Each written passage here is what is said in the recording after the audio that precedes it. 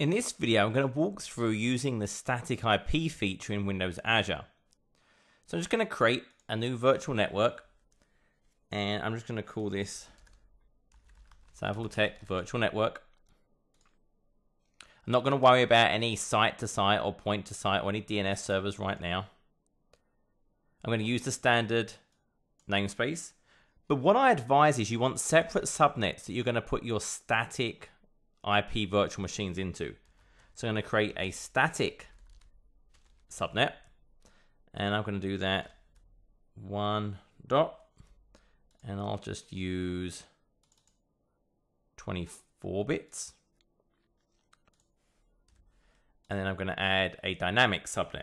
So the machines that don't require a static IP, I'm going to stick in that dynamic subnet. So it's going to be 10.0.2.0, and again 24. And I can go ahead and create that. I'm now going to go ahead and create a new cloud service because I can't use an existing cloud service with the virtual network. Any cloud service that already existed with resources would not be able to leverage it. So I'm going to go and create a new cloud service. I'm just going to call this Tech Cloud Service. And I'll put that into my same affinity group, which is my East US. So now I've got that. So now I can actually go and create a virtual machine from the gallery. I'll go 2012 R2. Now I could do all of this from PowerShell, but I'm just going to show it from the GUI originally. But the static IP configuration I do have to do from PowerShell. You need the latest version of PowerShell. Because these were just added. So it's basically beginning of March 2014, adds that capability. So I'm going to select my new cloud service.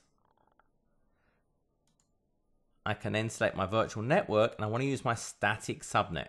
I can't change this once it's created. I've got my default portal storage account. Don't need availability set. I'll use the VM agent, which is again a new feature that we've just got there. It's going to allow extra providers to bring benefits such as BG info and resetting passwords and more in the future. So I'm going to let that do. So I'm going to go and create that VM. And what this is going to do by default is use a dynamic IP. So what we'll see is it'll probably get an IP address of 10.0.1.4 because obviously the first and last IP address in the subnet always reserved for the network name and the broadcast. Then Windows Azure always steals the first 3 IP addresses from every subnet for its own purposes. So this will actually go and get an IP address dynamically assigned. And once that's done, what we'll actually do is we'll deprovision the VM, it's removed from the fabric, and then I'll give it a static IP address. So I'm going to let that finish. So that virtual machine is now created. And if I scroll down, I can go and see it got an internal IP address of 10.0.1.4.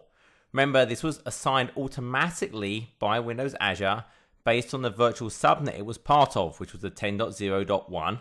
And remember, the first IP address is the network name. The next 3 are reserved by Azure, so it got the next one available, which was .4. If I go and actually connect to that virtual machine, I'll see it's configured to use DHCP. So it automatically gives me an RDP file that I can actually go and edit that, change the resolution I want, and then actually connect in. So I'm now connected to that virtual machine. If I go and look at that networking config, what we'll actually see is change adapter settings.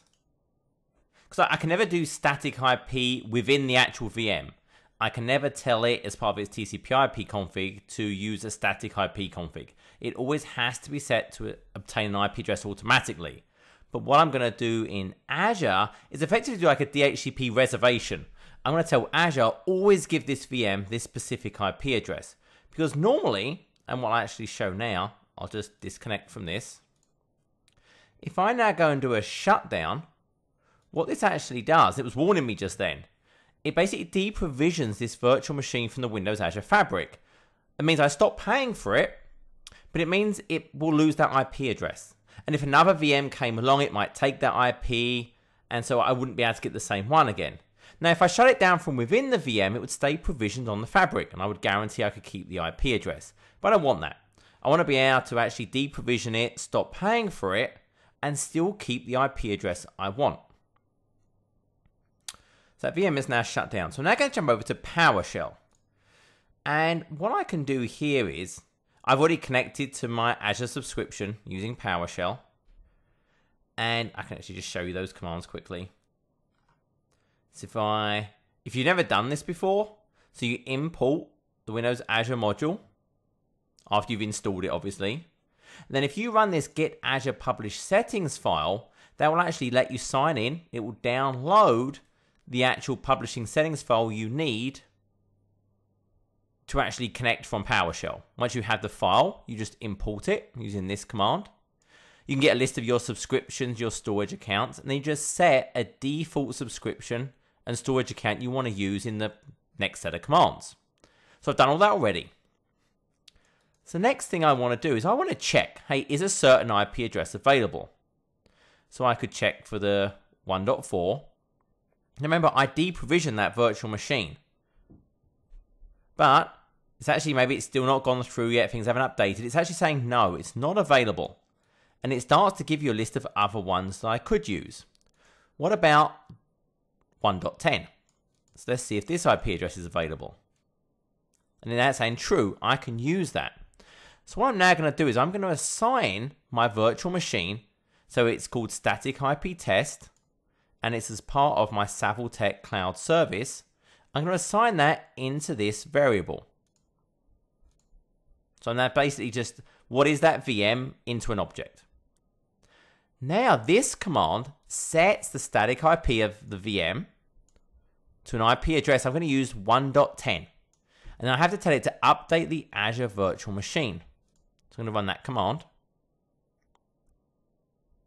And then that's actually going and making that change in the Azure Fabric, telling it, hey, always give it this particular IP address. And then once that's complete, I can then go and do a check and say, well, did that change actually take effect? I can do a get Azure static VNet IP. So that succeeded. I can go and check. Yep, there's that IP address is assigned to it. So now what I can do is I'm going to start it again. Yep, start the VM. So it's going to go through and now restart this virtual machine. So now it's started, and now notice the IP address. It's actually showing me that new IP address that I assigned to it. So now if I connect to it again, I'll still see it's using DHCP. Nothing has changed inside the VM. It's just the Azure Fabric now knows to always give it that specific IP address. So now connected to it. If within the VM, I go and, for example, run a command, I just do ipconfig, I see it gets the 1.10, but it is still configured with that automatically assign the IP address. So don't think it's not working. A VM in Azure will always be configured. You can never say use the following. It's always going to be obtain an IP address automatically. But essentially, I've created that reservation within Azure. You notice I always have this BG info. This is because I've got the VM agent deployed. And as part of the VM agent, there's a time of speaking. There's two extensions. There's the BG info, and there's basically I can reset passwords. So I can set some just generic password for things. So that's now available. And that's actually running in this VM. So you can always go and see that. So if you go and look on a machine, you'll actually see the packages. So packages is, for example, BG info that's used. And then also, oh, there we go. You have the Windows Azure, you have the agent. So just a couple little things there, but that's how easy it is to set a static IP address. Again, keep a different virtual subnet for your statics to your dynamics, and that really is all there is to it. And now I can deprovision, it will always keep that same IP address. So great for domain controllers, great for DNS servers, for example, that want to run in Azure. Hope this was helpful. Thanks for your attention. Bye.